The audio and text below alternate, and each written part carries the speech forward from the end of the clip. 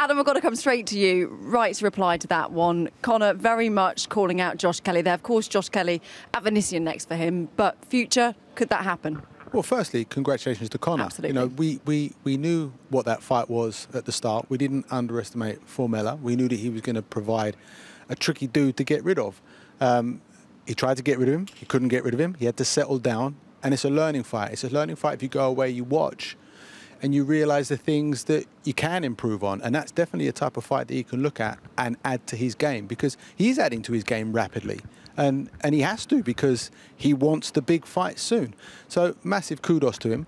With regards to Josh, we got one name on our mind, and that's David Venetian. That is all we care about. That's European Championship and a top 10 ranking in the world. And that's where Josh is at the moment. And I've been told that's the end of January.